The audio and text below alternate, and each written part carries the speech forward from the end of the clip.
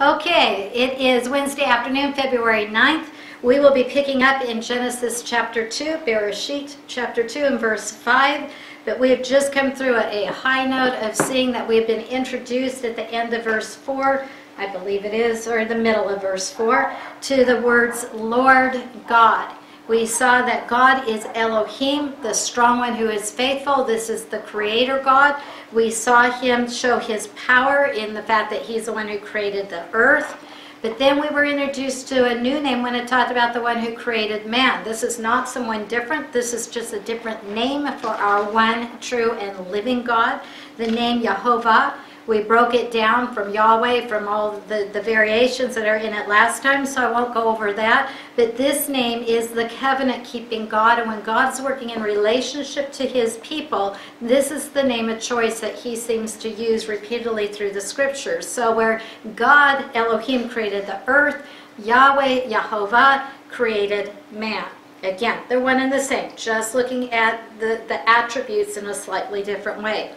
Elohim, God commands regarding judgment, coming judgment. We saw, or we looked at it very quickly, but Genesis chapter 6 is the time of Noah. It's the time of the flood. The flood is the judgment. Yet when that judgment is going to come that Elohim has declared, it's Yahweh that shuts the ark door with Noah safely inside. So in his covenant keeping attribute, he is the one who protects Noah, and that's chapter 7 verse 16.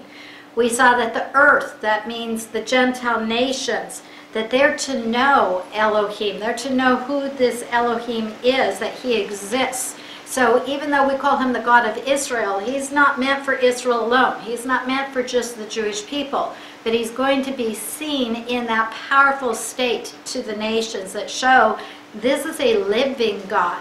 No other God is alive. Every other God is a dead God. They're made out of stone, they're made out of stubble, they're made out of whatever. Wood, they're carved images. They're not alive. There's only one God who is alive. This is Elohim. Yet when he works in relation to Israel, saves Israel, brings her out of Egypt, etc., etc., etc., because her whole history is nothing but God rescuing her, he uses that name Yahweh again, Yehovah, the covenant-keeping God. So when we get down to Jehoshaphat, we hear in, and this is 2 Chronicles chapter 18, 31, 32 in particular, the verses I'm bringing out, but again, look at the context. But he cried out to Yehovah. He cried out to the God that he knew is the one that is in that covenant relationship to help him. And even though the Syrians, this God was unknown to them, Elohim, the powerful God, the strong one who is faithful, worked on the Syrians to cause them to have a heart and a mind to do what his will is. That's amazing power. When well, I can't say someone because there is no someone. Only God can do this, where he can move in those who are not his children to do his purposes. Do we see that today? Oh, open up your newspapers and open up your Bible, and absolutely we see it all the way through biblical history where the world was doing what they thought. God was doing what he had planned through this agency called man.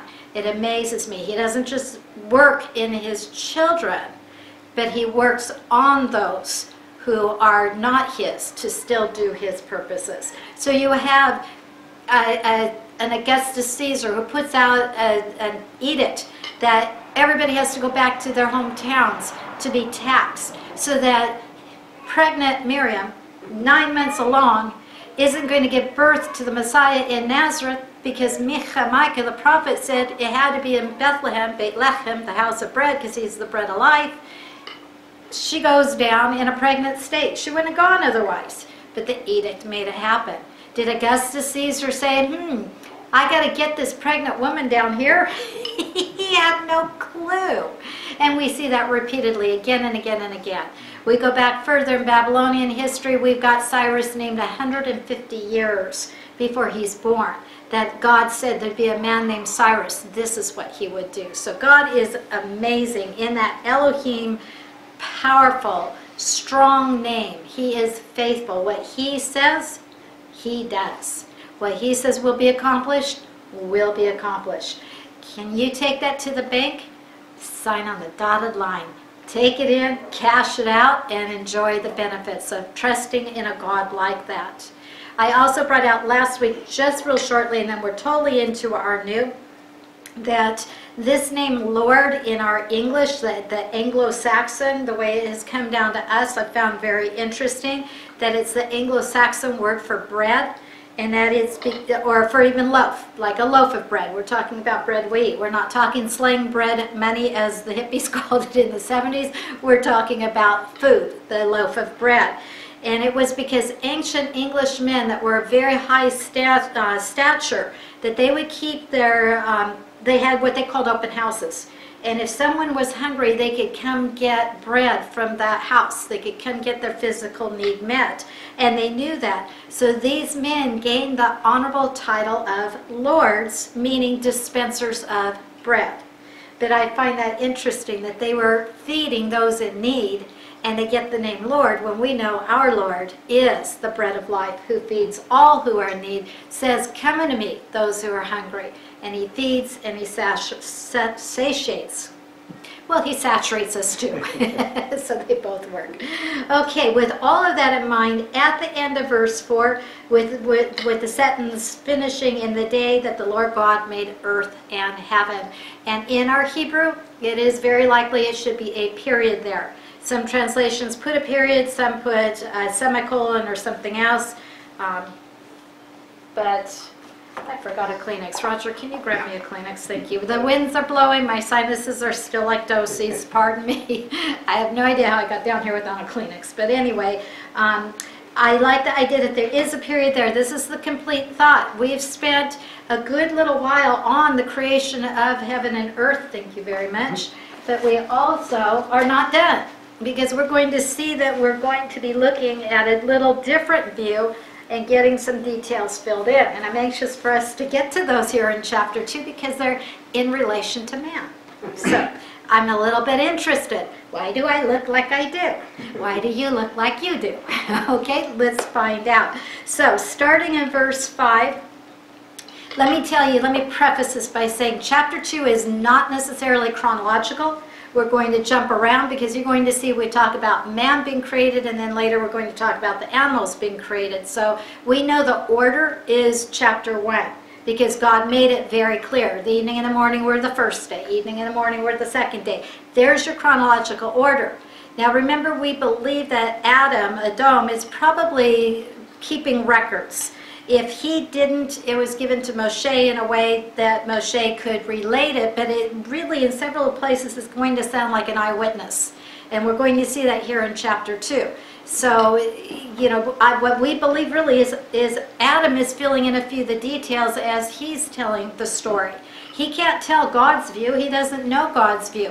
He doesn't know what happened before he was created. He didn't see the heavens and the earth, the trees, the fishies, the animals being created. He sees their creation. He sees the results, I should say. But he can't say that for himself, that he saw, he knew he was there. So we hear a little different phrasing of the way this comes out, and he'll touch on some more things. So as we open up to verse 5, it says, "Now no shrub of the field was yet in the earth, and no plant of the field had yet sprouted. For the Lord God had not sent rain upon the earth, and there was no man to cultivate the ground." Okay, if we keep that in our context and look at it from the Hebrew root, it's that God had not sent yet the rain. Okay, there wasn't rain. There's no record of rain really until after Noah's flood, or the flood was caused by the rains coming down from heaven. So I shouldn't say after. I should say at the time of Noah's flood. What's believed that's going on here is what we have described in verse 6. So don't let it throw you that there was no shrub or tree. We know God planted those, but what he's saying is that at this point there wasn't any rain to water the shrubs and the trees. And that's what we get when we keep reading in context, and we get to verse 6 talking about a mist that's going to rise. But before we get there, let me tell you that what we see from chapter 1 is that canopy around the earth. Remember we talked about that vapor that was there. That vapor canopy that we see from day 2 of creation before the vegetation of the trees and the shrubs, which fits in context with verse 5 here, that would have prevented air mass movements. You wouldn't have had a day like today where the wind is wreaking havoc with us, blowing our heads off and making our noses run, okay? That wasn't needed because this canopy, well, I'll tell you more how it works when we get to it, but just trust me, the canopy was in position. There weren't things like the wind currents. There wasn't things like rain, but the earth was very fertile. All of the earth was very fertile, okay? We'll talk more about that as we break it down, but what Adam is going to present to us is that God created in stages.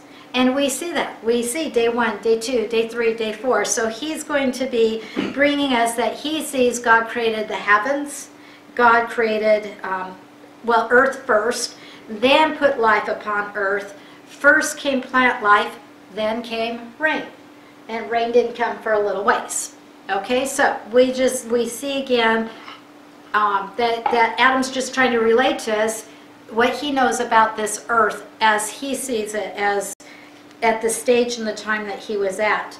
We know God created the vegetation before he created man. We know he created man to be in the garden and to take care of it.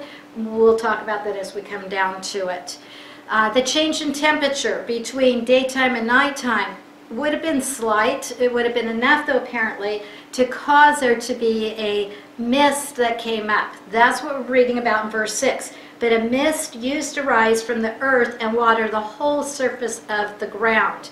Okay, remember we've got bodies of water. With slight changes of temperature, it can put out, I don't want to call it a fog because that's a little too strong, but y'all know today, since the fall, if you go down to the beach areas, there's a whole lot more fog than the desert areas. Okay, so around the areas, the bodies of water, even with the slight temperature changes, it was all perfectly suited to man, but there would have been apparently enough to cause a bit of dew to come up, to cause a bit of the mist. I'm going to say mist because that's a little less than fog in my mind, so I think it's a better word. And apparently God saw to it with the canopy that this was spread far enough to nourish the earth with whatever was needed. He certainly didn't put a hose in Adam's hand and say, go out and water way out there. And really, I don't believe there was desert at this point. I believe that it was all far more fertile than the dry deserts. And I know there is a desert that blooms like a rose. That's God's description even of the future of Israel. Israel, a lot of it is desert land. I'm not saying anything against deserts. God loves variety, but I'm saying there was no lack. There was no need. This mist that came up watered the whole surface of the ground. That gives us the indication the whole earth was being taken care of. Verse 7. Then the Lord God, I almost said performed, sorry. Then the Lord God formed man of dust from the ground. Okay, he formed man. The rest of creation, Adam skips right over it. Doesn't tell us about the trees, the birds, the bees, the fishies, the cattle, the doggies. He just skates right over it. He goes from the fact that there was everything that was needed to make the earth full of vegetation. I can't think of the word I want, fertile, I'll use it again. He goes right into the fact that he formed man. He's going to talk about how he formed man. Yes? Well, what about verse 24 or chapter 1? This is as God said, let the earth bring forth living creature. That's God creating the living creatures. So it's not, we have to jump around here? Is this what you're saying? In chapter 2, we're jumping around. Okay. We're leaping past chapter 1, verse 24, and we're going to verse 26. He just skipped everything in between. So all his intent right now is, hey, I want to tell you about me. I want to tell you how God made me. He made me fearfully and wonderfully, we know from the Psalms, but he wants to describe that. So he's going to bypass that God created all these other things first. And he's just going to move right into man being created. This is the record of man's creation. It's the first state of humankind in history. Again, not chronological. We're skipping everything else God created. But this is, because let me just prove my point. Chapter 2, where we're at, but go down to verse 19. 19 says, out of the ground the Lord God formed every beast of the field. That's what I was just questioning about. Well, wait a minute, what about that? We saw that in chapter 124, that happened before Adam happened. Right. This isn't chronological. So Adam's jumping around. He's telling you, hey, God made me, and then I see what God created. God made the animals. He's not meaning he made them after me, but he's saying, I see what else God created. That he puts himself first in that position, because that's his most intent point right now. He wants you to know how he was formed, for lack of a better word, how he was energized, how he became a living being. Okay, that's what he's all excited about. I think he's got a right to be all excited. He is a wonderful creation of God. So here's his story. Here's how he's telling it. We're back now in verse 7 again. The Lord God formed man of the dust from the ground. Okay, the basic chemical elements of the earth are used to be our physical elements. We know we're made out of the minerals that we find in the earth. We know that's why we need minerals in our diet. That was brought out very clear to one of our people in our time just before we start class today, that she's lacking nutrients that are needed. It is very interesting that what was making up the earth, God used to form man, the basic elements, okay? Now, he also uses, and he says it very clearly here, you're made out of the dust of the earth. I don't know about you, but I don't value dust. I wipe up dust. I try to get dust out of my house. And I think the point here is what we're made out of isn't anything spectacular. We can't look at these minerals or the dust of the ground and say, wow, look at man, and then start worshiping man. No, God took the humble, the simple, the nothing, the basic, and he organized. I don't like that. That sounds too, he created, he formed, okay? He formed into something special, yes. We'll talk about why that becomes special in a moment, but let me show you that dust in Scripture is symbolic of little worth, of lowliness, of humility. It's not just my opinion. Let me show you in Scripture. Go to Bereshit, Genesis, go to chapter 18. I think you'll be able to find that one probably as quickly as my tablet can. Genesis 18, and we're going to look at verse 27. Genesis 18:27 has Abraham talking, and Abraham replies and he says, now behold, I have ventured to speak to the Lord. I took it on me I to speak to the Lord, to our God of creation, although I am but dust and ashes. So Abraham was saying, I'm worthless. You know, I think they used to say, and maybe with inflation we're a little more costly now, but I think they used to say that we're worth about 75 cents in our elements. If we you know, disintegrated, what would be left is about 75 cents. So I'll round it up to $1, give us all, because I think they were saying that when I was a kid, so maybe it's a little more now.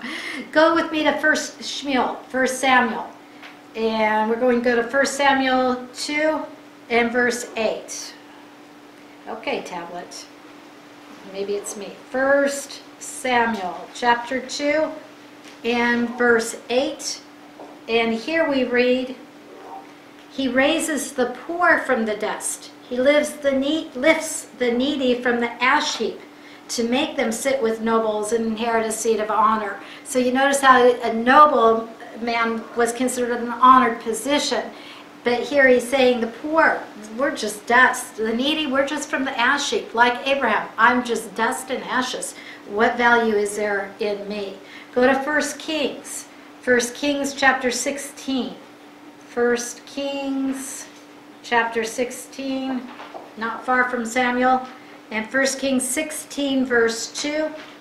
inasmuch as I exalted you from the dust and made you leader over my people Israel. And you've walked in the way of Jeroboam, and have made my people Israel sin. God's taking Israel to task. He's taking the kings to task who have not caused Israel to follow the Lord their God. But he's saying, I exalted you, Israel. I brought you up out of the dust of the ground. So we see the dust is considered lowly, is considered a humble position, is considered not much value. And that's what's being declared here, that it's not anything. God didn't use gold to make us, and we have great value. He didn't use some precious mineral that you can't get anywhere else that would make it valuable, make men want themselves. No, he just used simple dust of the ground. That's not what made him special. But when we go back to Genesis 2 and we continue reading, this is where we find out why and how we are special. We see a precious young creation in our Zoom room today, which is perfect because she's a great example for us of how wonderful and beautiful God has created. Notice what makes her special. The same thing that makes her grandmother special, and all the rest of us also. And we read that after God formed man of the dust of the ground and breathed into his nostrils the breath of life, and man became a living being, a living person, a living soul, depending on your translation. With that divine breath, man became a living being. He was like the other forms of animal life. They had a soul. They have in the Hebrew chai nefesh. They were a living soul. The animals were alive, but only man, the only one, where we read that God breathed in and man came to life. That's what made man a living being. Remember, we saw in Genesis 1, go back to chapter 1, go to verse 26 and 27, where we have man created. God speaking, let us make man in our image according to our likeness. Let them rule over all the different, everything God had created. Verse 27, God created man in his own image. In the image of God created he him. So we are formed out of the dust of the earth, but created in the image of God, who breathed in, and we became a living soul. Until God breathed in, that dust that formed head, shoulders, arms, legs, what do I say? It just laid there. It wasn't moving. It wasn't doing anything. I don't want to go to zombies and all of that in your mind, but I want you to see what makes us special is God breathed divine breath into us. When he breathed into us, it directly imparted life. That's when life began for us. Now notice, and I should have kept you there, when you look on your own, or if you can flip back quickly, look at chapter 1, look at verses 20 and 24, and you'll see, well, let's just do it. It's right there. Let's just see. This is where God created the animals, because they're alive also. I have no argument with that. Verse 20, let the waters teem with swarms of living creatures, let the birds fly above the earth, open expanse of the heavens. So obviously, if they're flying and if they're swarming, they're alive. Verse 24, God said, let the earth bring forth living creatures after their kind, cattle and creeping things, beasts of the earth after their kind, and it was so. So obviously, when he made the fish, the birds, and the animal, the land beasts, they were alive. God spoke, and they came to life. That's all he had to do, spoke, and they came to life. Now, he could have done that with man.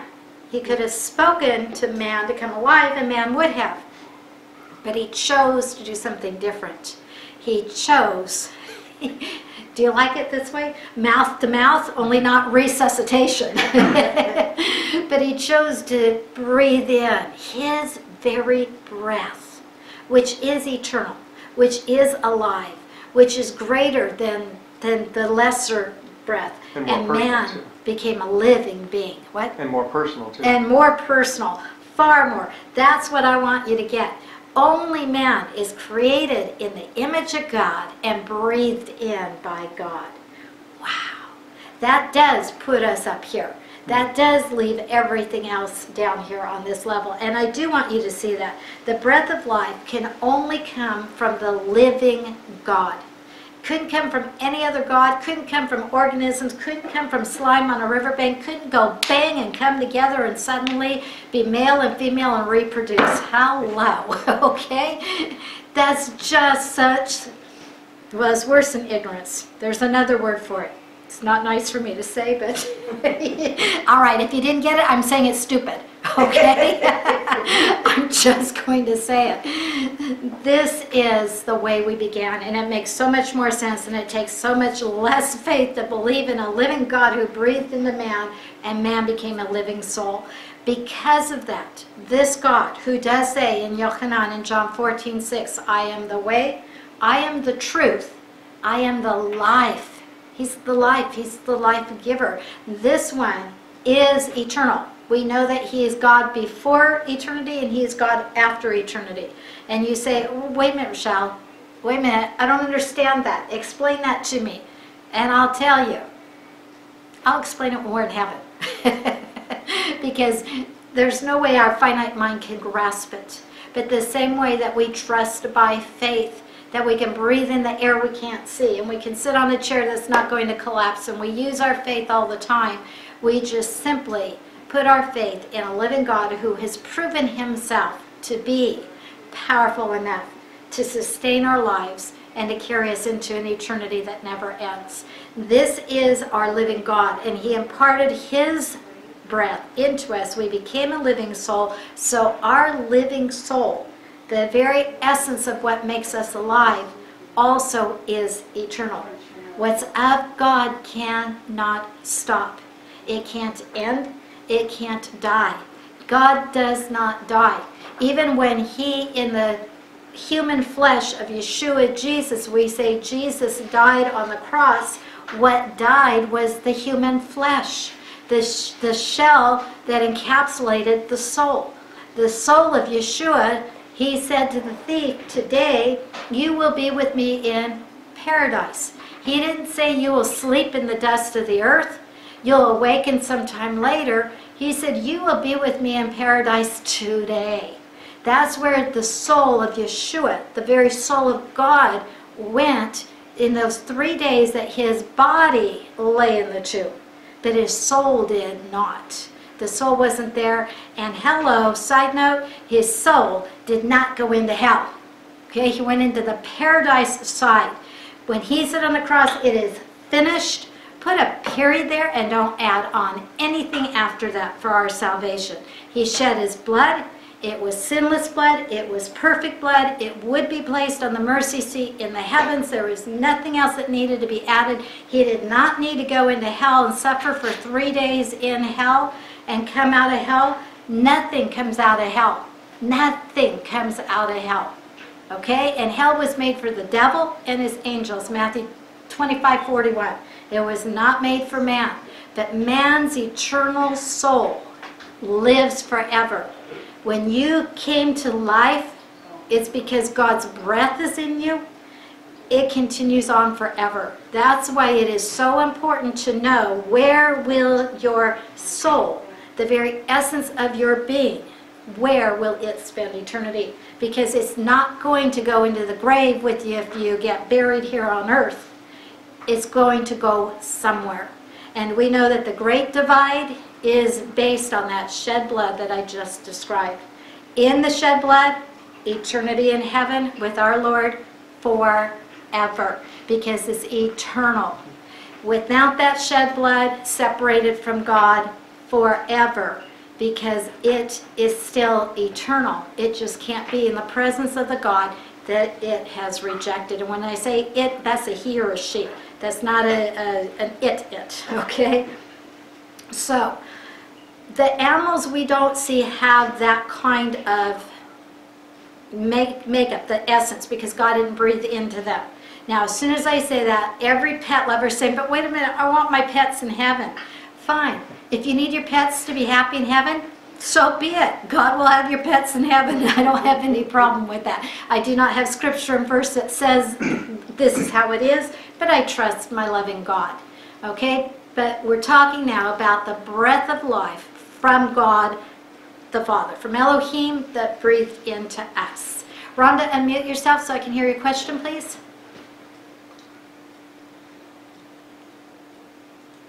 She's trying. Okay. I heard, I don't know how accurate this is, that in the original scriptures, when it talks about you shall surely die if you do X, Y, or Z, it said you shall surely die. Yes. Die was twice. Like die flesh, die soul.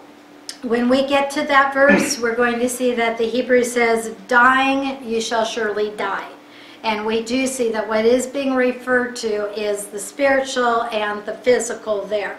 So we'll go into a deeper explanation of it at the time, but yes, and I'll jump ahead with you because you might not be here at that class and I don't want anybody left dangling.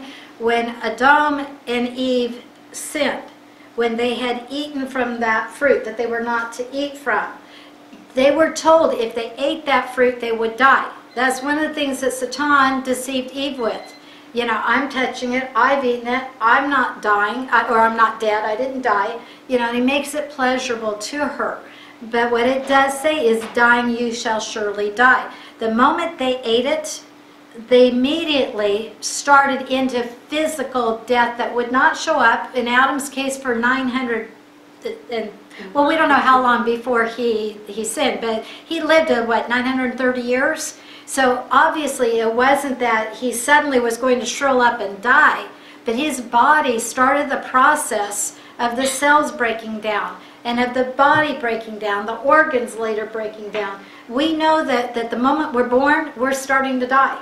It just takes some of us longer than others, okay?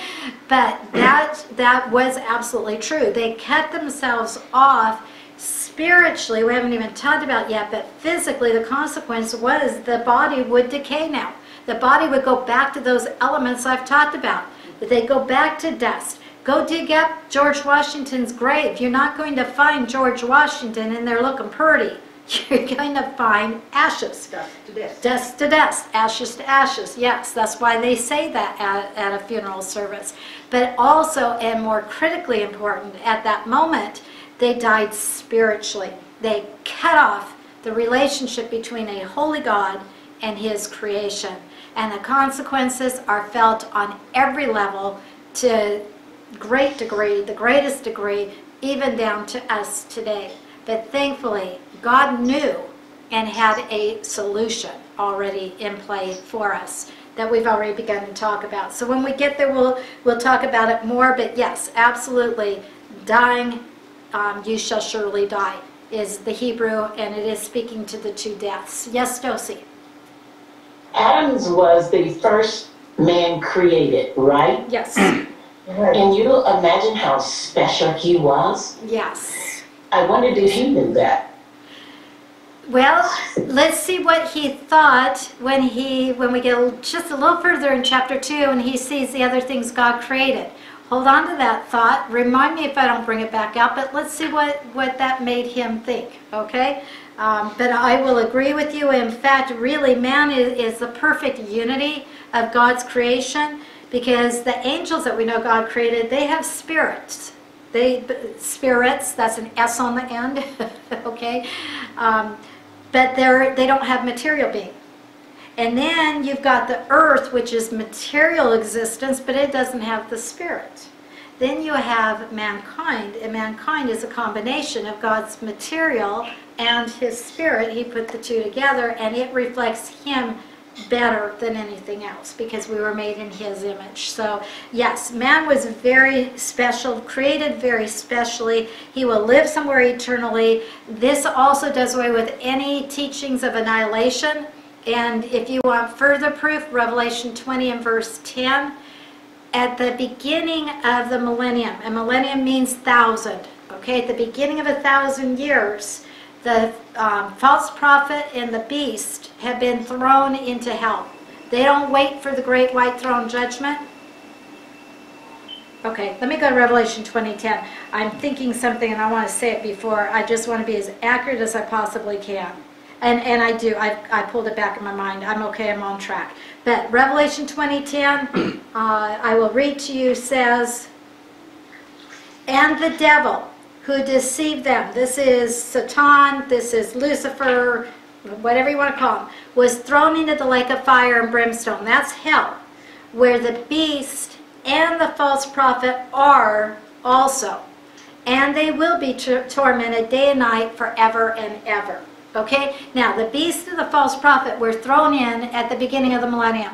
They were not even given the, what do I call it? They're not going to stand before God at the great white throne judgment. Their sins were so bad. God didn't even bring them up for judgment like he does all the rest of humankind. He just immediately sent them to their eternal state, which is in hell. Fire and brimstone, burning forever. Now, that happened at the beginning of the millennium. At the end of the millennium, the 1,000 years have passed, you have verse 10 here. The verse I just read. Yes, verse 10. They're still there. They haven't burned up and become ashes in 1,000 years. And it says that they're going to be tormented forever. So there goes annihilation. And why? Because the Spirit of God cannot die. That Spirit has to live on. It is eternal because it is a part of God. God breathed in and we became the living soul. So that Spirit separated from God, right there is torment. I don't care anything else, fire or not, whether it's an analogy or whether it's a reality, you're separated from God. You're separated from love. You're separated from light. You're separated from truth. You're separated from everything glorious. What is left? Horror upon horror upon horror. This is torment. And I can only imagine when they're there thinking, if I had only chosen, I wouldn't have to be here. Because man has no one to blame but himself when he ends up in hell. He can't stand before God and say, it's your fault, God. If you had only, because God will have all the answers showing mankind through the time that never a man was able to rise up to a perfect, holy standard. And if God allowed that lack into heaven, what would heaven be like in time? Hell on earth. Another way to put it. Yes? So does the millennium start the 1,000 years when God brings his to heaven? When Jesus comes to earth, stops the battle of Armageddon. Oh, no, I mean when he sets his kingdom Yes. on earth. Yes. Is that when it starts? Yes. Okay. Yes. And that's at the end of the tribulation. Next thing is that yellow on our chart, the yellow circle, the millennial kingdom, 1,000 years. And at the end of that time, Satan's been allowed to go through, gather everyone who wants to follow him instead of God. They come up to dethrone God, and God says, done. Great white throne, and we go off into eternity. We do not stand at the great white throne judgment. I hear people slip and say, well, you know, one day at the great white throne judgment. Oh, no, you don't want to stand there because only the unsaved stand at the great white throne judgment. We have been rewarded or lost our rewards long time prior at the bema seat of Yeshua Jesus. I believe that's taking place while the tribulation is going on down here on earth, because we come back in our robes of righteousness. We come back ruling and reigning. So I believe we've received by that point. So that gives you that long line again, just to summarize it. But again, I'm looking at my notes to make sure I gave you everything, and I think I did. No annihilation. This is why hell is necessary also. People would say, well, that's a mean God. Really? Really? God's mean? When man is chosen to reject him, his love, his salvation, knowing this consequence, and no one is without excuse. So yes, it is revealed to man, and man does know, and man does choose. To say you're sitting on the fence is really not true. You're either for the Lord or you're against him. There really isn't an in-between. We see people coming close to accepting, but they're still, if they were to die in that state, they have not accepted. So that's why when people say, well, you know, I'll put it off, maybe I'll pray tonight, or I'll do it when I go to church on Sunday or something like that. They're playing with fire, and I mean that literally. They're playing with hellfire because they may not make it to tonight or to the church, and there's no place you need to be to open your heart to the Lord. You can open your heart to the Lord in the shower, in the street, in your house, wherever you are, anywhere. It's an internal. It's opening the heart. So no excuse, no annihilation either, though. And again, where would the fairness be if they stopped? Then our eternal exuberance, our eternal glory, would also maybe come to an end, because it's the same word. You live eternally. Wherever you live eternally. So if they got annihilated, if they got finished off, then we'd have to think we get glory for a little while and we get finished off. No, thank you. I want it forever. It's mine forever. So, okay. Any other questions, comments? Are we good? Okay. Then I think we're ready for verse 8. Let me go back to Genesis. Am I in chapter 1 now? I am. Let me get back to chapter 2 and look at verse 7. But I think we have it. The Lord God formed man of the dust from the ground, breathed into his nostrils the breath of life. That's what made man become a living being. Then verse 8 tells us the Lord God planted a garden toward the east in Eden. Now, Hebrews says the Lord had planted. He'd already planted a garden. We know he made a beautiful earth, but notice there is a garden in Eden. Again, this is why we believe, and that the Hebrew says toward the east or to the east. So there was direction in our sphere, our globe. We know we've got north, south, east, and west. So looking toward the east, this is where God planted the garden, and he planted the garden in Eden. That means, I believe, that the original name for earth was Eden, that God is calling all of it Eden because he planted a garden in Eden. Follow me? Just a thought, but I believe it to be so. The garden, the earth is not all Eden.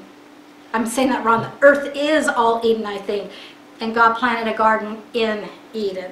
Okay, but Eden then would be more than just the garden. Eden would be the rest of the earth that we know that God created. Another proof for that is Ezekiel 28. Ezekiel chapter 28 and verse 13. We've looked at this before because this is the fall of Satan, and we know that this was his kingdom down here. And in verse 13 of Ezekiel 28, it says, when God was speaking to Satan, you were in Eden, in the garden of God. So again, it sounds like Eden was God's name for what we're calling earth. Of course, we have the recreated. I'll say that safely because you were with me in chapter 1. You know what I mean by that. So people always wonder, well, where was the Garden of Eden? Where would that be? We get a few little hints from our following verses in Genesis. I can't get back to. There we go. Okay, we get a few little hints as to where it might have been, and I will go through that with you, but most believe that the lower Babylonia area near the head of the Persian Gulf, that is most likely the place where it was. It's called sometimes the Fertile Crescent, and I'm going to ask Roger to put up that map that I had for us earlier so that you can see it. The reason why we think that is because of some of the names that were given of the rivers that ran through the garden, but you have to realize the flood changed the face of the earth, so nobody can say exactly, oh, this is it, but it sounds quite likely this is the area. So here we have a picture. You don't need to worry about reading everything that's on it, but okay, are they looking at it this way too? Yeah. Okay, so on your right where it says Persian Gulf, the area with water would be right there. The two main lines that look like they're cracked are the rivers Tigris and Euphrates, that we'll talk about those names very shortly. Notice, just for sake of curiosity, there's a star a little lower than the half point in the middle on the map that says Babylon, if you can read it. That is where Babylon is today. Oops. Bring it, yeah. Actually, yeah, bring it back up for a minute because Babylon's not on the other one. Then you can go to the second one. He's trying to share it with you all. So it'll come back up in a second. They should still see it full size though. Did you want to go under? There we go. Oh, okay, they're still seeing it full size? Yeah. Sorry, it took a minute to help my kitty. Okay, all right, but I think it's hard for us here to see it now. If we can get it bigger again for a moment. Yeah. I get rid of this. Okay, while he's doing it again, what you'll just see, just out of curiosity, is Babylon. We won't talk about Babylon till finally we'll talk about the Tower of Babel in Genesis 11. There we go. Okay, if you can't read it, he just circled it. And then on each side you got Tigris and Euphrates, which are two of the rivers we're going to talk about. When they talk about it being the Persian Gulf, that's on our right, just off of this map. On the right, 2/3 of the way down. There you go. Okay, so it's likely that it could have been in that area. What's very interesting is Revelation 18, and I'll go there if you don't want to, you can just listen. But Revelation 18 mentions this area. Revelation 18 verses 2 and 3, and we read, "Fallen, fallen is Babylon the Great."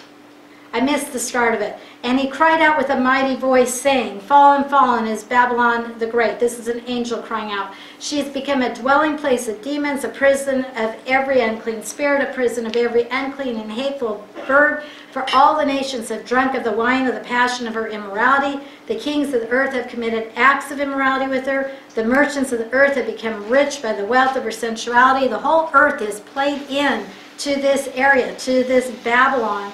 And then if you go down to verse 10, we have, "Standing at a distance, the king," well, verse 9 tells us, "the kings of the earth who had been committing all these acts with her." In verse 10, they're standing at a distance because of the fear of her torment, saying, "Woe, woe, the great city Babylon, the strong city, for in 1 hour your judgment has come." Drop down to verse 21 in this same chapter. Verse 21, "Then a strong angel took up a stone like a great millstone, threw it into the sea, saying, So will Babylon, the great city, be thrown down with violence, and will not be found any longer." Now, it is believed this is the area of the Antichrist headquarters during the tribulation.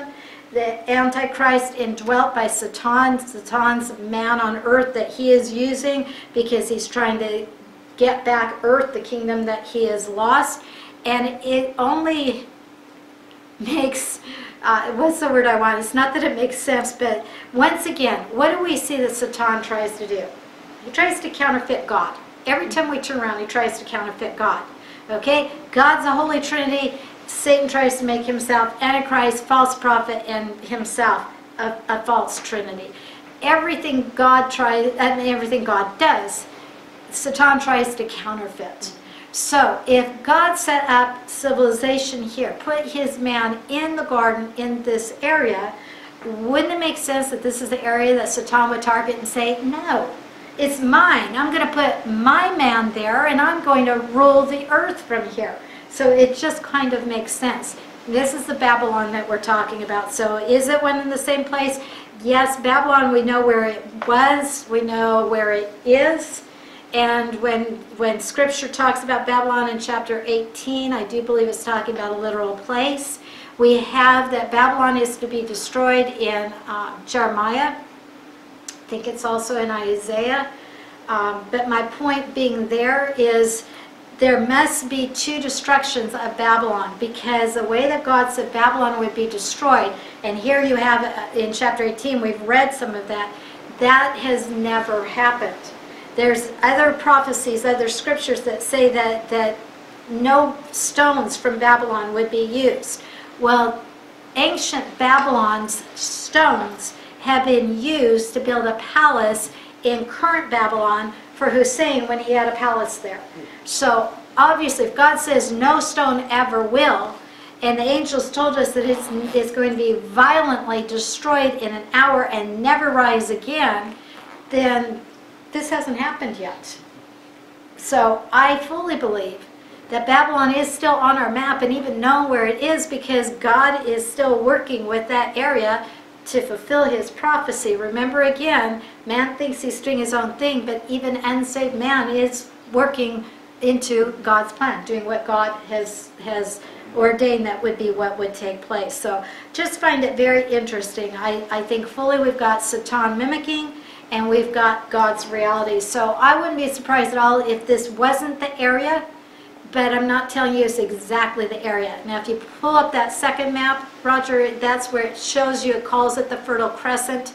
It just doesn't put Babylon on the map, but you may have heard of the Fertile Crescent in history and, in your classes sometime, or if you've been studying, at other times, the little map. Bring that one up. There's Mesopotamia, another area, a name that you're used to. You can see Tigris and Euphrates. There you can see the Persian Gulf, the water there. So that area, probably about where the first A in Mesopotamia is, would be about where Babylon would be. They just didn't, list it. That's why I did the other map first. Okay, so just because if you're like me, it helps to see, to be able to retain. So wherever it was, but we think it quite likely to be in this area. As we go back to Genesis, we find out that this is where God put man. So we haven't stopped to think about it, but God had a whole earth. He could have put man anywhere on that earth. This is where we believe that he did put man. Okay, and we have, again, now this is where it begins to sound like a first-hand description. Okay, we're going to get a bit of a description. We know that God planted a garden toward the east, or we got noise. I think it's going by. I'll give it just a second.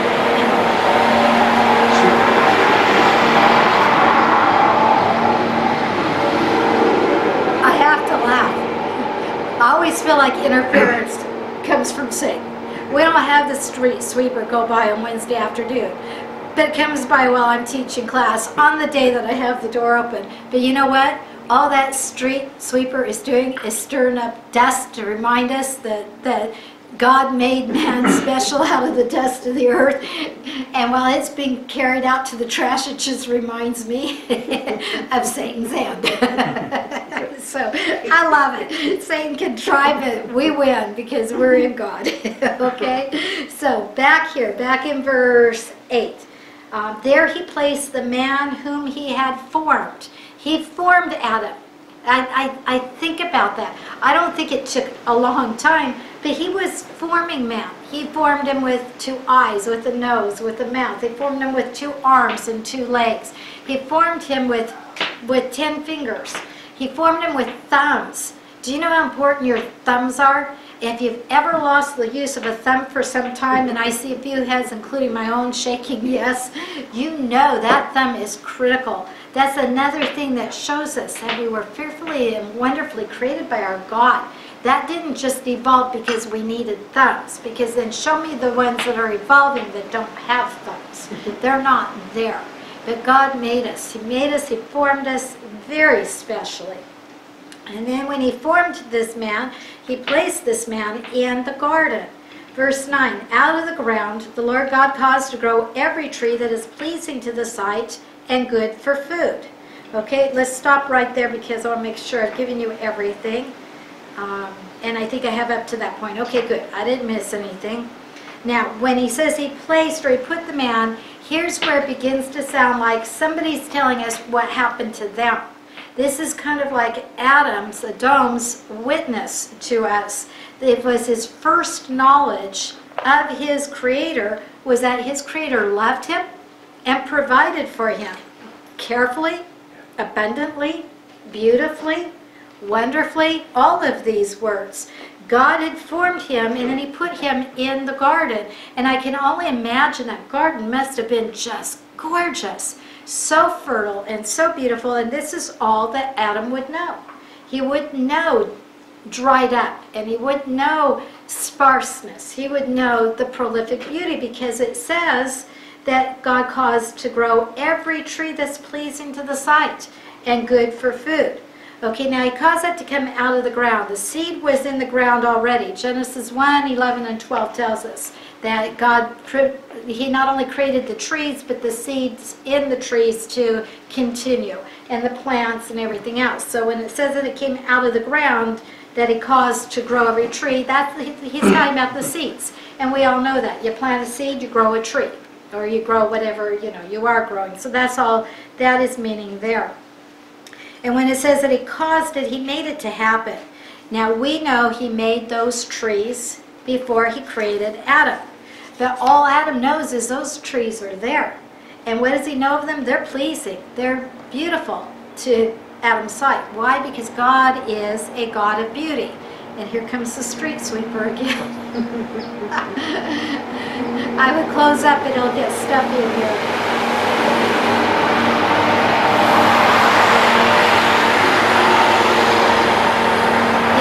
Adam didn't need to sweep the garden.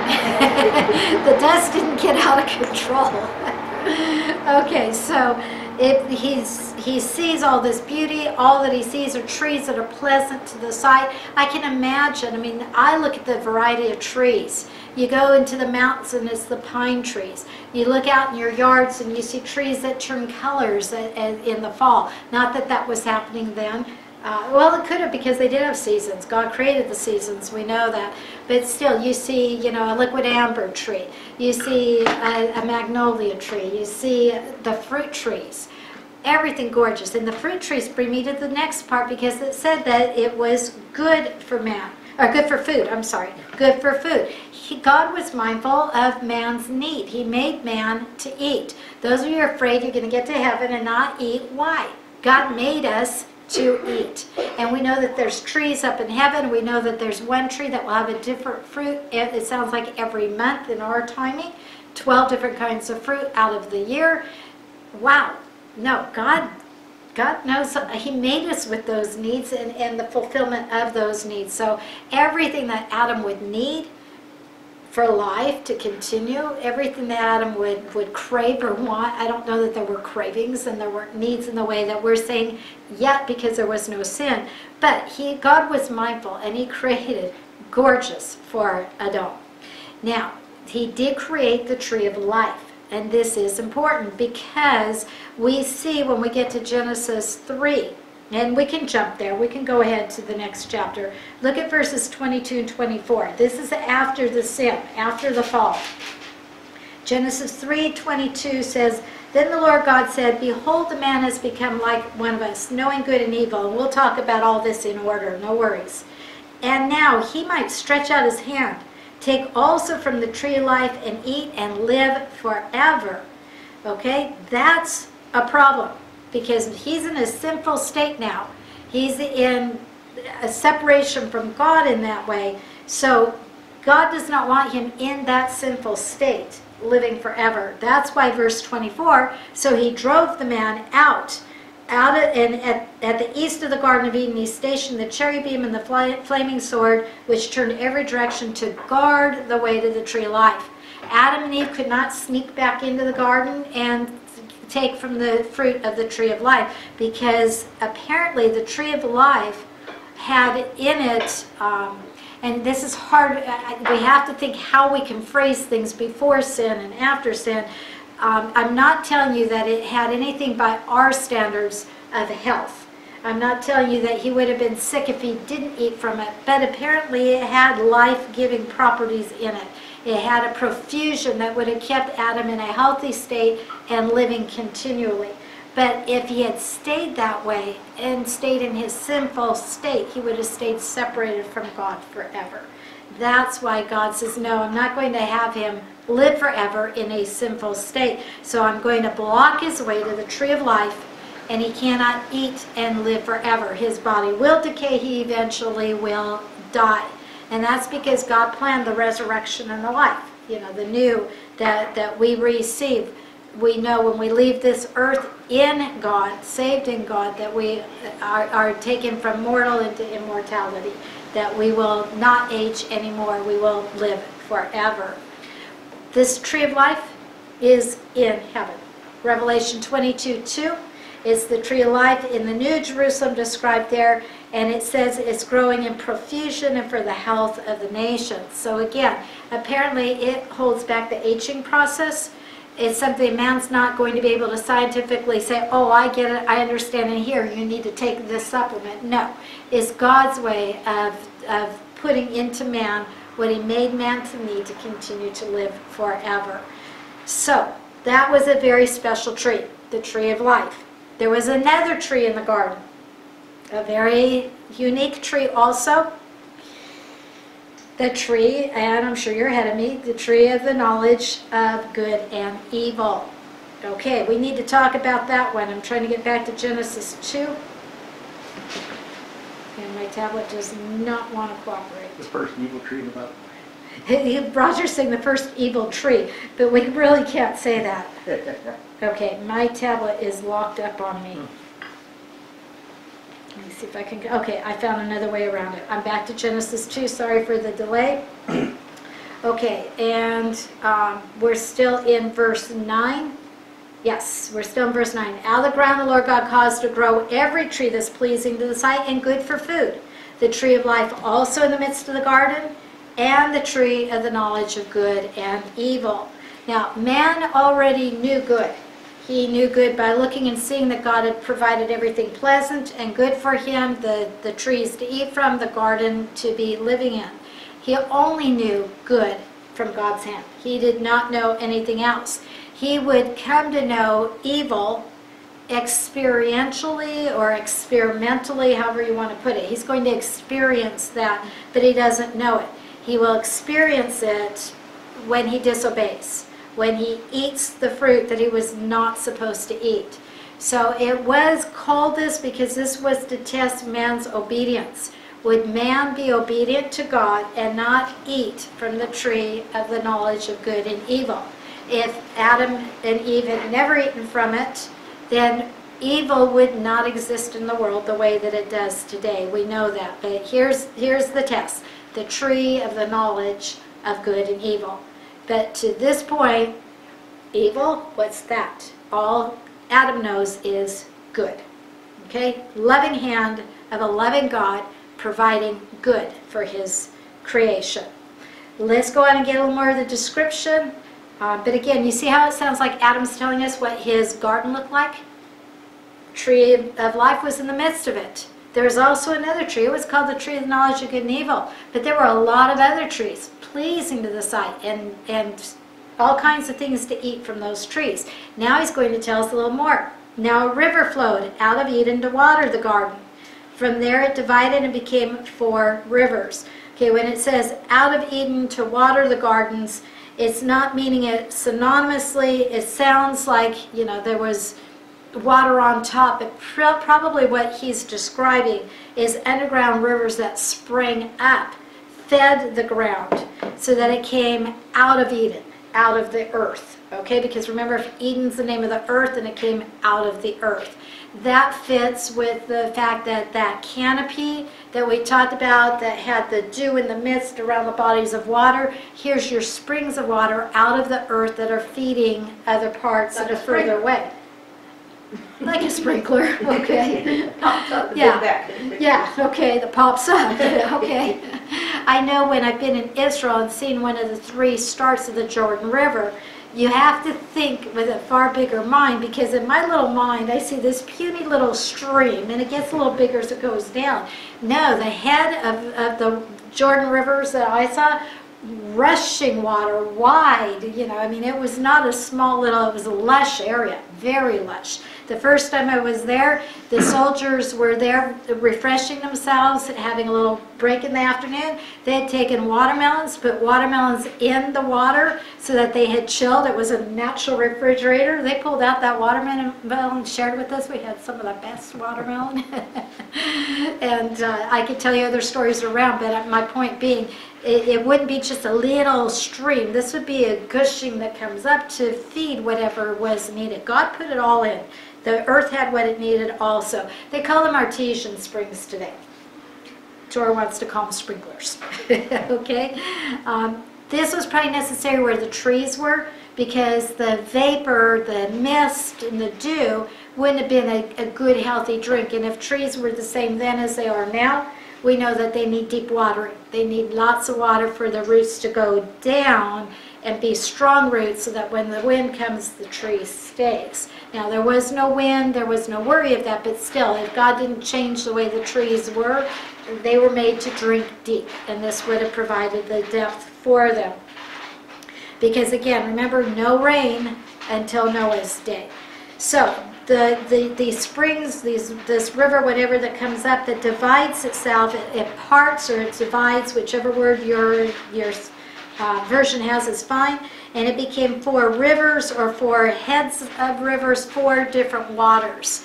We're going to see the 4 are named. 2 of them we recognize today. So we know these are separate streams. So again, it would be where the spring comes up and feeds one, and the spring comes up and feeds another. You know, that this is what we are seeing. So, what are they called? Verse 11, the name of the first is Pishon. I may not be pronouncing it right. Some believe that the Pishon is like a canal that connects the Tigris and Euphrates. Remember how close the 2 rivers were on the map? That, again, if we're in that fertile area, the Fertile Crescent, which fertile also because the land seemed to be so fertile there. Okay, see where the A is in Mesopotamia, the first A again in that area. It could be that Pishon was this spring that would come up that would be like a canal, like a channel that fed both the Tigris and Euphrates. Some think that, okay? They think it's not far from the of the Chaldeans, which is this area. We know that that's the area Abraham came from, and he's one of our first early people in Scripture also, so again, it fits with the area. But we can't say, oh, we know exactly where the Pishon is. Number 1, nobody knows anything except after the flood. Pre-flood, the face of the earth was definitely different than after the flood. Great example, look at our Grand Canyon. They know that that was flood waters that rushed through or came through that made the layers and the divisions that we see. That could have happened at the time of the flood. That could have happened from other times too. I'm not the authority to say, but I tend to think it came from the flood. But my point being, the flood changed the face of the earth. So even what we have that's still named the same, we don't know if it's exactly, you know, the same exactly the place. But it's getting us in the area. So without just beating this to death, we go on. Pishon, it says it flows around the whole land of Havilah, where there is gold. So Havilah is, again, an area that from its name means it's rich in minerals. And it probably, I would think, skirted around the area that we're calling Babylon. We'll call it Babylonia. It would have been known to Adam. And if he's writing the account, that makes sense. That he's writing what he saw and what he knew. So he's saying it was the Pishon, it was the area of Havilah, and this area was rich in minerals. That all fits because God made the garden very rich. So it fits in, you know, perfectly with our account here. Verse 12, the gold of the land is good. And you say it looks like a B, but you don't pronounce the B, the bdellium. And the onyx stone are there. Bdellium, as far as we know, is an aromatic gum that's similar to myrrh. And we know that they used myrrh, well, they used it in embalming and other things later, but we know these are minerals that are used for mankind. So what Adam is telling us is that the minerals were there. Remember, we were made out of the earth. We were made with minerals. We just weren't made with the precious ones that are priceless. We don't have gold in us. But hey, who cares? We get to walk on the streets of gold. We get to have it under our feet. It's the dust that we just saw the street sweeper getting rid of. That's our dust. Okay, but it's a rich area. Going on to verse 13, the name of the second river is Gihon. Again, we don't know exactly where. It could be another canal. It could be another spring coming up. It could be another feeding the Tigris and Euphrates. Some believe that it's referring to the Nile. And if Roger brings up, I think the second map, the Fertile Crescent one, showed the Nile on the left side. Yes, it is that second one that you're beginning to see. He'll get it up here in a moment. On the very left side, past the Red Sea, is the Nile River, and it's named down below the Mediterranean, okay? Because again, we've got to think large. God didn't just make a little garden that fits in your backyard and say, Adam, live here. He gave him a huge, beautiful area to explore and to enjoy and to see the variety and the lushness of it and all. So I have no problem if it did go all the way to the Nile. It could have. They think that because Cush in Scripture, C-U-S-H, known today as modern Ethiopia, is south of it. But the Nile doesn't go around Ethiopia now like it did then, if that be so. Again, because the flood changed the face of the earth. So we're just guessing whether it went all the way to the Nile or not. But it could have. Okay? It could have. The descendants of Ham. One of Noah's 3 sons, you call him Ham. Genesis 10, verses 6 and 7. I can't call him Ham because he's not kosher. The Cushites. They appear to have spread after the flood from the higher area of the Nile to the Euphrates and the Tigris. Okay, so it's not unheard of for it to spread like that at a time like this. That was able to be done. It would be called some of the area of modern Arabia today. But either this is Adam's description, and I tend to lean toward that being so, or, and that would have been pre-flood, or it could be that Moses, put in an editorial note, because we know he compiled, he had the right to bring it all together, to give it the fluidity that he gave, why he's given credit to being the author of the first 5 books, because he is the overall author that stamped it. It's just, you know, like when we write something, we bring a quote from somebody, but it's still our paper, it's still us authoring it. So whether it's Adam's quote that he brought in, or whether it's his say so, if it's his, then it is describing the land after the flood. If it's Adam's, it's describing it before. You know how we'll find out? We'll go ask Adam and Moses one day. Is it your account or is it your account? Was this pre-flood or was this after? That's when we'll get the answer. When you hear something referred to as antediluvian, the diluvian, the deluge, that's the flood. So it's either prior or after is what they're saying, just in case if you hear that or see that in a source, if you're studying on your own. We've lost everybody on the screen. Have we lost them, or are They they can there? see you. Okay, okay, then I get to go on with the Something's blank updating. white screen. Verse 14. As long as you're there, that's all that matters. Verse 14, the name of the third river is Tigris. The ancient name is Hiddekel, and it's, when you read Hiddekel in outside literature, it's talking about the Tigris. We've already looked at where the Tigris is, so we've seen that on the map, but here, according to verse 14, it flows east of Assyria. Now, obviously, that's an editorial note.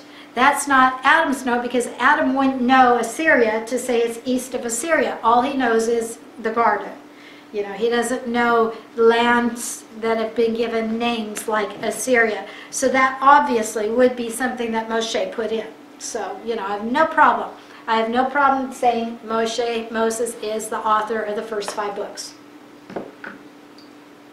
Just so that we're clear on that note. So, it flows east of Assyria, and because of that, now putting all this together, some think that the Garden of Eden was north of Babylon, the Tigris and the Euphrates, where they closely approach each other, that area, that they believe it went to the Persian Gulf, and it was near the origin of the Tigris and the Euphrates, which is also going up into Armenia, and I'm going to say because of seeing the Nile, they're leaning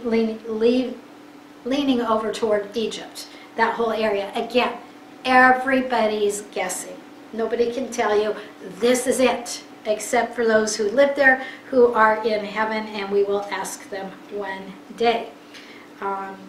They call it the Near East today. They call it the Fertile Crescent. I think I've covered it well. So now that we have a description, and hopefully the one thing you've gotten out of this is make it big in your mind, or at least I need to. It's the same way when I see a sea of people and I realize how many people there are on the face of this earth. You know, I don't comprehend 7 billion till I see a sea of people and they say, you know, that's several 100,000, and I think, well then, how much is 7 billion? So a garden, I tend to think small. I tend to think even our lush gardens.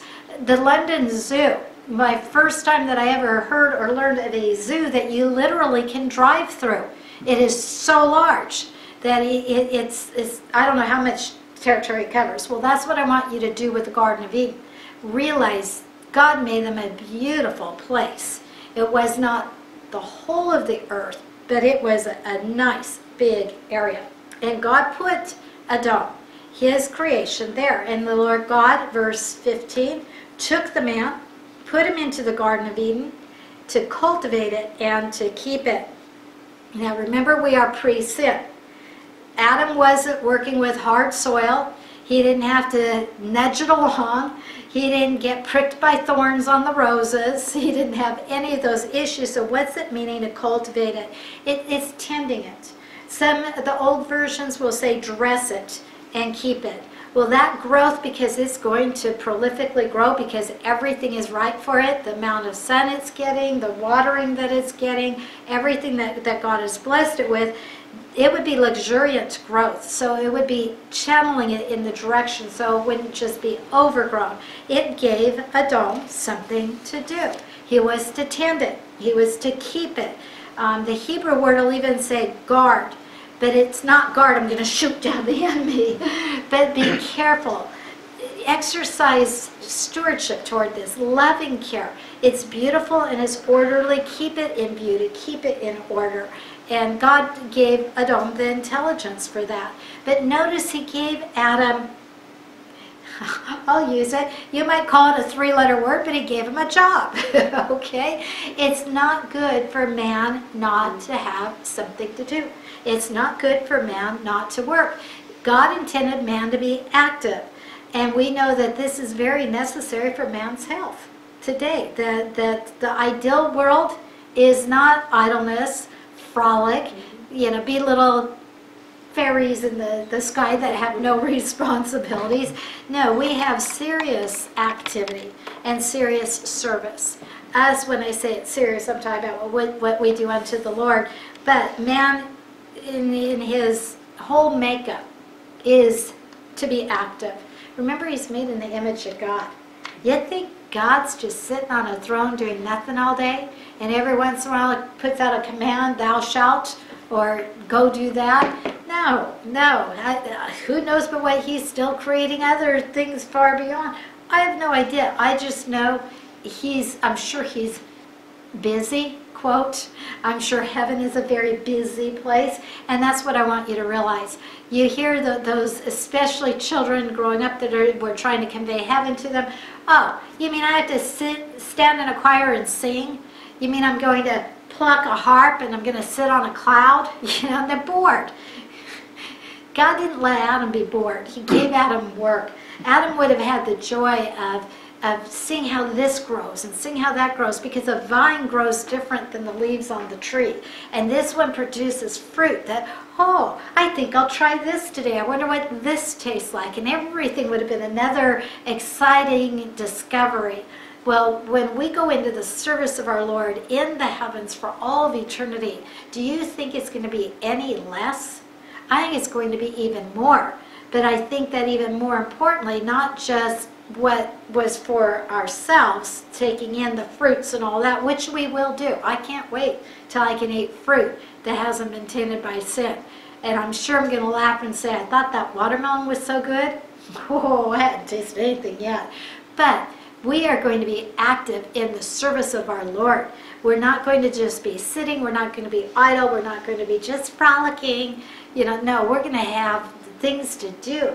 It's going to give us joy to do. We're going to enjoy. We'll be discovering and learning and endless. But God made man's mind to be challenged. There's nothing worse than a mind that's unchallenged. Put a child in a classroom, and a bright child, and don't challenge that child's mind. And what does that child do? He gets in trouble. He starts figuring out things to do on his own. He doesn't just sit there. Well, when we're in heaven, our minds are going to be expanded to do so much more. And I can just wonder, what is God going to do with us? It's going to be exciting. And we're going to have all of eternity to explore and to learn. Yes, God blessed Adam on earth. But our expanse is the heavens. the universes, the eternal. Wow, so much more, so much more. But what we're now entering into is that first covenant. I think I told you before that there are 8 covenants in Scripture. If I didn't, I'm telling you now, there are 8 covenants. I think I did when we looked at our chart, and we went through the chart. We're in the first one now. This is called the Edenic, how do I say it? Edenic. Edenic covenant. That just simply means that it's the Garden of Eden.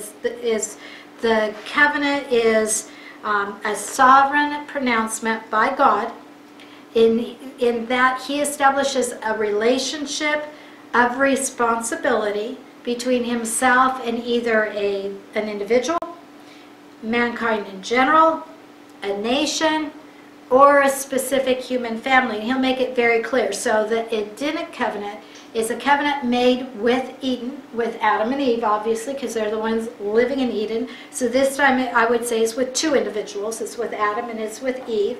And God's going to establish a relationship with Adam and Eve. And that relationship, he has a responsibility and they have a responsibility. This is a covenant between them. You know, a covenant takes 2. There can be an unconditional covenant, which when God makes an unconditional covenant, he says, whether you keep up your end or not, I will.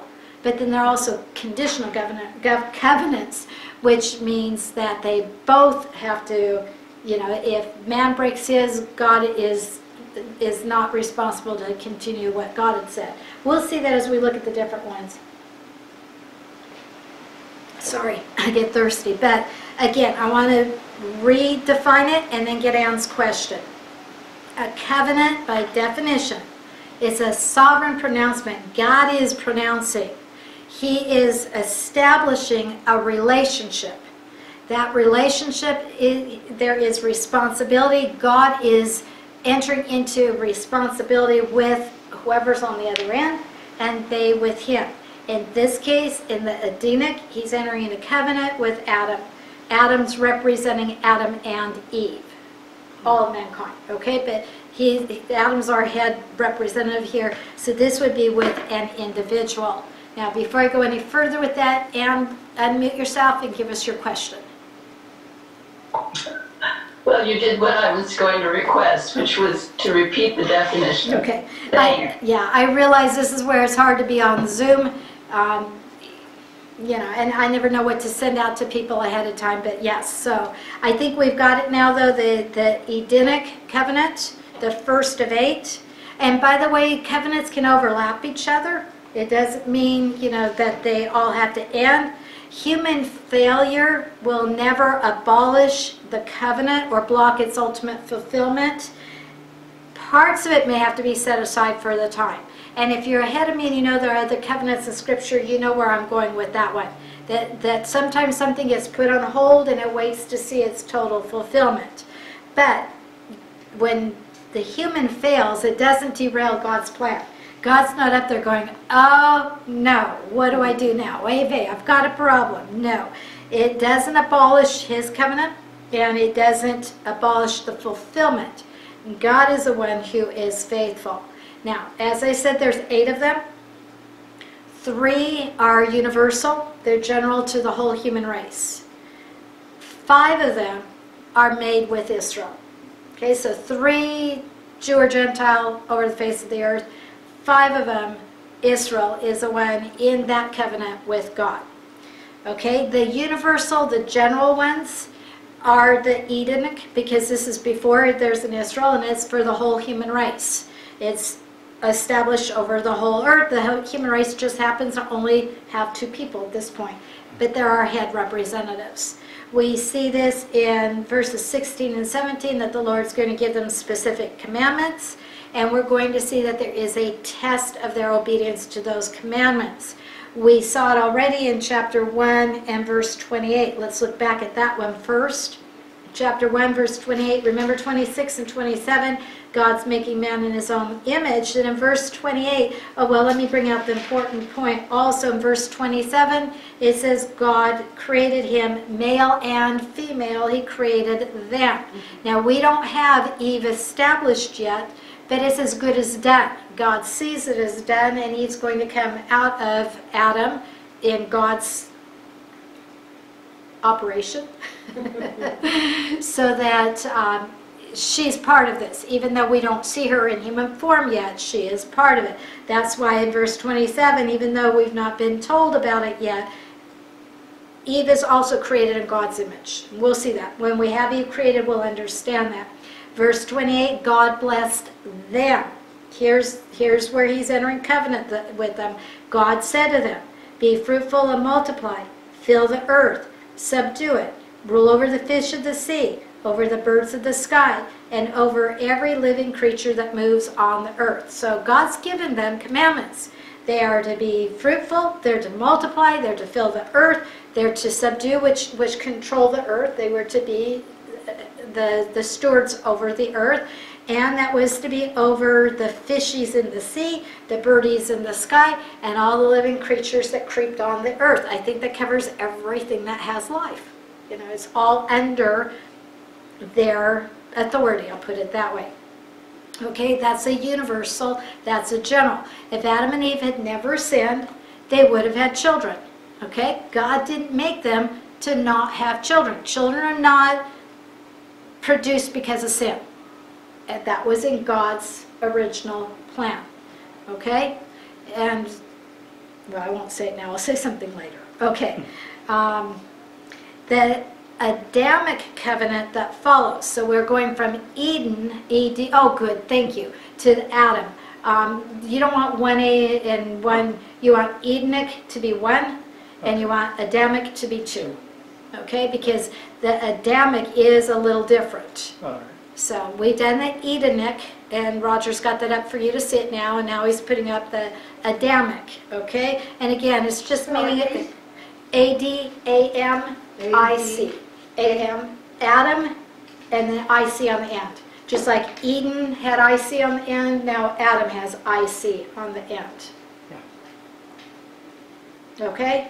Can you see up there? If that helps, you can't see. Okay. Okay, I can give it to you after if you didn't get it. But this is referring to Adam now in Genesis 3 verses 15 to 19. We're not going to read them now. We'll read them as we come to them. But the conditions for the life of fallen man are in the Adamic covenant. In other words, God didn't give commandment to Adam that if before he sinned that had to do with after sin, because it wouldn't have made any sense or any point. You know, God gave him rules pre-sin, and then God changed the rules after he sinned. And we'll see that. And it's not that God went and changed the thing. No, the first covenant was broken. God shows Adam a second covenant. Okay, you broke my Edenic covenant with you. You failed the test. You were not obedient. I'm still going to enter into this covenant with you. We'll call it the Adamic covenant. Okay, that's God's love. When we get a little further, our third covenant is Noahic. And all that is Noah, N-O-A-H, and then just put the I-C on the end again. Okay, this covenant was with Noah, and it's Genesis 9, 1 through 17. And that's going to institute human government. Remember, if you see the chart, you had innocence, you had conscience, now you've got human government. Eden is your innocence, Adamic is your conscience, Noah is your human government.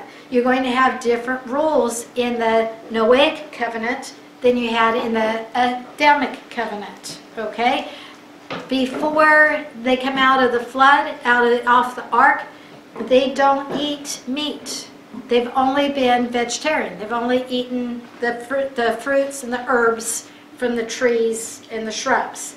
Now, after with Noah, they're going to be told they are to eat meat. Things have changed, okay? We'll go into, as we come through each one, we'll explain it in full detail. I'm just kind of trying to give you an overall, okay? So, am I losing you all, or are you with me? Good? Thumbs up. Okay, okay. Well, I got an okay from Dosey, so I'm going to take her word for everybody. Okay? That's my Dosiac covenant. Yeah. Okay. Now, the 5 that are Israeli, the 5 that have to do with Israel, the very first one is called, and again, it's the IC on the end, so to say it well, you'll hear it and understand it, Abrahamic covenant. The name Abraham, and put an IC on the end. Abrahamic is our Hebrew, but Abrahamic. You know this covenant well. You hear this one often. This is Genesis 12, 1-3. I'll bless them that bless you. I'll curse them that curse you. In you, all the nations of the earth would be blessed. Okay?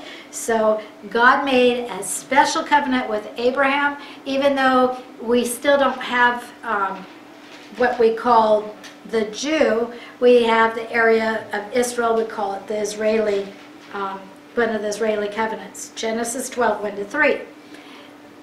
In Abraham's covenant, there's certain laws. There'll be a test. Obviously, there's a failure. We'll talk all about that when we get to Genesis 12. What we won't keep talking about in detail, I'll give you the overall as much as I can quickly. The next one is the Mosaic. Now, that's the only one that changes in its spelling. Is Mosaic. In other words, you don't say Mosaic. They called it Mosaic. Mosaic. The Mosaic covenant you recognize as the covenant of law. God gave Moses the law. Exodus, Shemot, Exodus 19, verses 5 and 6 in general, that we know that there were many laws that God gave in the Mosaic covenant that man was to keep. Now, the third one, well, when I say man was to keep, the nation of Israel was to keep. God raised Moses up to be the redeemer of Israel, bringing them out of Egypt. They were to be his people. They said, we'll do. Everything you say, God, we'll do. We'll obey. And God said, if you do, I'll be your God. You'll be my people. Well, we know they fail on their part, but God is faithful on his part. The next one has a bad name for today. You have to not use the thinking of today when you hear the name. It's the Palestinian covenant. Okay? Now, there is no real land called Palestine. That's the name that the Roman enemy, after they had plundered the temple, they had taken the Jews off into slavery. Any Jew found in Jerusalem was a dead Jew.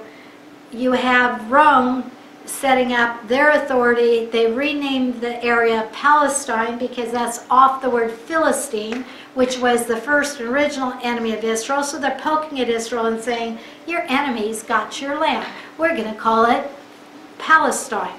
They named Jerusalem Aelina Capitolina.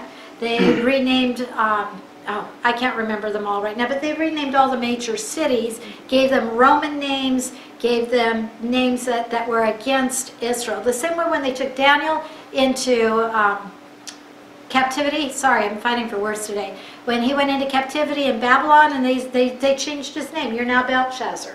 You're not called Daniel. Daniel. Why? Because Daniel says, my God, my God is judge. Well, they didn't want Daniel remembering his Hebrew roots. They're saying to Israel, you're gone. We're going to rename everything. Well, you can take a rose and you can put another name on it. You can call it a tulip. You can call it a daffodil. You can call it anything you want as long as the day is long. And guess what? It's still a rose. It's still going to smell like a rose, act like a rose. It's still a rose. Well, Israel was still Israel. Israel is still Israel. But when these names were given for sake of study and understanding, Palestine was the name of that area. I'll tell you honestly, I hate to tell it because I'm telling on my own. I worked when I was in my junior year in high school, or senior year, one of the two. I worked for the pastor I was in a Christian school, and the church, we used the church facilities for our school. So on one of my electives, being taught secretarial work, I worked under the pastor. It was my senior year. I remember, no, it was my junior year. Anyway, I'm getting sidetracked. My point is, he asked me a question one day. He knew about my dad. He knew about our ministry to the Jewish people, Hebrew Christian Witness. And he asked something about my dad in relation to, and he called it Palestine. I was mortified to hear him call my beloved Israel Palestine. But even up in the 1970s, that was an easy say from even the pastoral field. They called it by the name that Rome gave it back in the 1st century. And I just, every time I hear it, I cringe because I want to say, give it its proper name. That's not who it is. It's not Palestine. Now, why do I stress it today? Because there's a people that call themselves the Palestinians. These people say that land belongs to them, that they were there before the Jews and it's their land.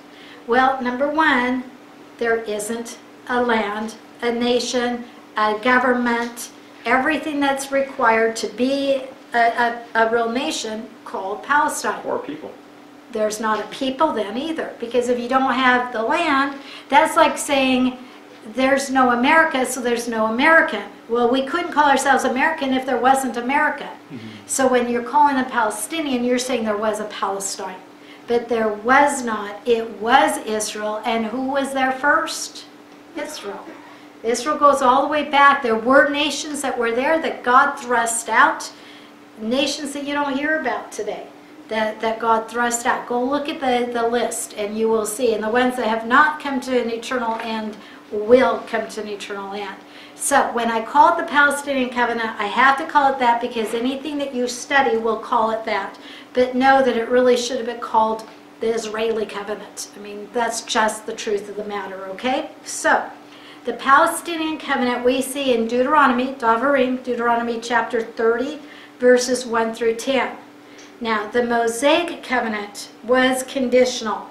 It was bilateral. It was, if you as a people are obedient to me, God, then I will bless you. But it's dependent on your obedience. The Palestinian covenant that God entered into in Deuteronomy 30, when you read in chapter 29, you will see it is unconditional and it is unilateral. That means God promised, even if you aren't obedient, I will be your God. You will be my people. This will be your land. God put his name on it and said this is his land, and he gave it to the Jewish people. So the Palestinian covenant is a unconditional, unilateral, totally dependent on God. That brings us to our sixth covenant, I think. Where are we? 1, 2, 3, 4, 5. It's our sixth covenant. Is our Davidic covenant. What have I missed? Because I got to come up with 8 and. Okay, Eden, Adam, Noah. Abraham, Moses. Palestinian was 6, David is 7. We're missing something up there. Eden, Adamic, Noah. You're missing Noah. Noah. You didn't get the Noah. Yeah. So I can count, but I can't read. After Adam. After Adam? Yeah, after the Adamic is the Noahic. Noahic. Noah, I-C. There you go. Noah covenant. Okay, so Davidic is now number 7. Perfect, perfect. Okay, Davidic covenant, we see it in 2 Samuel, 2 Shmuel, chapter 7, verses 8 to 17. God promises David, you will always have one sitting on the throne, and this would be your land. That's a very important one for us to realize why Israel has a right to that land and why Messiah will sit on an earthly throne. We know he's on the throne in heaven, but thy will shall be done on earth as it is in heaven. Messiah will sit on David's throne on earth to fulfill 2 Samuel 7, 8 to 17, the Davidic covenant. Okay, now we've got 7. These last ones, Abram, Mosaic, Palestinian, and Davidic, have all been in relation to Israel. This next one is also in relation to Israel, but it's not Israel alone, because there are those who are grafted in. So keep that in mind, okay? It is called the New Covenant. This is found for us in Jeremiah chapter 31, verses 31 to 34. Oh my word, I just saw the clock. I had no idea class went. Oy gewalt. I'll try to finish quickly for those who need to go. if you need these, because I won't repeat all of it in this kind of detail next class, let me just get real quick to the end of it. They can save it. They can, That screenshot, they can save the screenshot. Okay. If they're on a tablet. if you're on a tablet or something like that, you can save the screenshot. If you need me to email it to you, let me know. I could probably even put it in a text. It wouldn't be that hard. So, you know, if you need it again, I will, but I wish I hadn't seen the clock, but I did. Okay, the new covenant, because it's so important. Jeremiah 31, 31 to 34, and Hebrews 8, 8 to 13. Yirmiah obviously is in what we call the original covenant. You call it the Old Testament. Hebrews is obviously in the Brit Hadashah. That means new covenant. This is tying the two together. What's given in Hebrews to the Hebrew people is what God gave to the Hebrew people via the prophet Yirmiah, Jeremiah. So it's showing you that the new covenant is not something... It's better. Thank you. Dora got it. Is the better covenant, because Hebrews, the word that you can use for Hebrews is better. Better everything that we read about in Hebrews. Because I feel that it is critically important, I'm tempted. It's 3:39. I think I can read the verses quickly, because it is that important to us. And then, yeah, okay, I'll do that, and I'll stop there today after I read these verses and just say the little bit I need to say. That then next week, when we start, we'll look at the Edenic covenant. We'll look at the requirements in the Garden of Eden. We'll look at the responsibilities for Adam. And then we'll look at the disobedience and the results. Okay, so we'll start. We're not going to do all those in order. We'll do most of those as we come to them in our study. But any of them that are left that are beyond Genesis, beyond our study, that you have question about, if you remember the chart, you'll get your answer out of the chart. If you need my help, let me know, and I'll be glad to spell it out for you. But right now, just turn with me quickly to Jeremiah 31. And we'll start with verse 31. And this is what Israel needs to know today, because this is God and His faithfulness. This is our awesome, amazing, indescribable, loving Jehovah Elohim, both power and covenant-keeping God. Jeremiah 31:31 says, behold, hello, what does behold mean? Wake up. When God says it, pay attention. This is something you don't want to miss. Behold, days are coming, declares the Lord, when I will make a new covenant, there's your name, with the house of Israel and with the house of Judah. So who is the covenant with? It's with what we call Israel today. But like I say, that doesn't leave out you dear Gentiles, because you know you get grafted in, okay? This covenant, though, with the house of Israel, with the house of Judah, verse 32, not like the covenant which I made with their fathers in the day I took them by the hand to bring them out of the land of Egypt. Whose covenant was that one? Abraham. Out of the land of Egypt. Who brought him out of Egypt? Oh, Moses. Very good. She gets an A+. That was the Mosaic covenant. That covenant that I had with them, my covenant, which they broke, although I was a husband to them, declares the Lord. He says, this new covenant is not like the Mosaic one.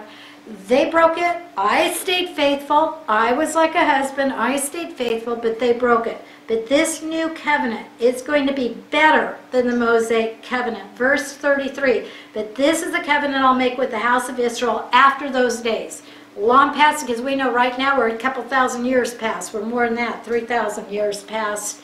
3,000 years at least past the Egyptian time, the Mosaic covenant. Anyway, sorry, I'm trying to hurry. Declares the Lord, I will put my law within them, and on their heart I will write it. I will be their God, and they shall be my people. The Mosaic law was written on stone. It was external. Moses carried it. He showed them. Written with the hand of God, but they broke that. This, God says, I'm going to write it on their heart. It's going to be internal. I will be their God. They will be my people. They will not, verse 34, teach again each man his neighbor and each man his brother, saying, know the Lord, for they will all know me, from the least of them to the greatest of them, declares the Lord. For I will forgive their iniquity, and their sin I will remember no more. That's the beauty of the new covenant. We have that new covenant in action, but we won't see the whole fulfillment, because We're still in this time period, but God is looking at it as already done. He already sees Israel in their homeland with it written on their hearts, their sins forgiven. He is their king sitting on the throne, and he will remember their sin no more. That's future fulfillment, but God looks at it as if it is done. This is his promise. He promised it during the days of the prophet Jeremiah. He promised it for far more than that, and with all the prophets. But here is the promise to Israel. That means an eternal home for Israel when we talk about the physical here on this earth. Okay? Hebrews 8. Going to Hebrews 8 real quick, and here's where we will tie it up for the day. Hebrews 8, verses 8 through 13. Behold, for finding fault with them, he says, behold, pay attention again, days are coming, sounds like Jeremiah, says the Lord, when I will effect a new covenant with the house of Israel and the house of Judah. Every good Jewish scripture studier at that time should have been saying, oh, I heard these words by Jeremiah prophet. God's referring to what he said to Jeremiah. Not like the covenant which I made with their fathers on the day when I took them by the hand to lead them out at the land of Egypt. Just like he said to Jeremiah. Not like back in Moses' day, for they did not continue my covenant, and I didn't care for them. I let them go into punishment for it, says the Lord. For this is the covenant that I will make with the house of Israel after those days, says the Lord. I will put my laws in their minds. I will write them on their hearts. I will be their God, and they shall be my people. Does this sound just like Jeremiah? So obviously it wasn't fulfilled in Jeremiah's day. This is the promise to the Hebrew people of their greater future. They shall be my people. They shall not teach everyone his fellow citizen and everyone his brother, saying, know the Lord, because they will all know me. Oh, I long for the day that everybody, all of Israel, knows their Lord, from the least to the greatest of them. For I will be merciful to their iniquities. I will remember their sins no more. When he said a new covenant, he made the first obsolete. But whatever is becoming obsolete and growing old is ready to disappear. The Mosaic hadn't disappeared yet. It was going to be disappearing because the new, the better, would supersede it. That's what God is saying. And notice it's I. I will be merciful. I will remember. I will keep covenant. I will forgive their sins. I will not remember their sins anymore. I could go on and on and on. This is unilateral. This is God's faithfulness. That doesn't mean that every person living in Israel who has never turned to their Lord will get that benefit. Because remember what he said about them? I will write it on their hearts. If they don't have the circumcision of the heart, if they haven't allowed God to cut their heart, then they are not going to be part of this new covenant. They have to come in through shed blood. But that is the promise, that is the new covenant, that is what gives Israel the right to that land, and why we look for the future day when the Messiah will return to the land of Israel and establish his kingdom, and the people will all in that land know their God, and they'll know to go up and worship him, and they'll know to keep the festivals that represent him, and so forth and so on. That's the new covenant that has been promised to Israel. Other nations will be blessed through it, the same way we know that God brings in our time, grafts in the dear Gentile into that tree whose root is Yeshua, the gift of our salvation. Okay? If there's no questions, then I'll tie it up. Are there questions? I don't see any hands. Okay, then just in closing, we've looked at the fact that we've looked way down a quarter of time. We see that there are all these different covenants. We will deal with the ones in Genesis that we deal with, but remember the chart that I've given you before deals with all of them. If you have questions that are lingering, let me know later. But those are the covenants. We're entering into the very first one in our study now. Next week when we pick up, we'll start with the Edenic covenant. We'll see the requirements and the responsibilities for Edom. We'll see he fails. We'll see the consequences. We'll see what that means to us today. Why do we study it? Because he was the head of the human race.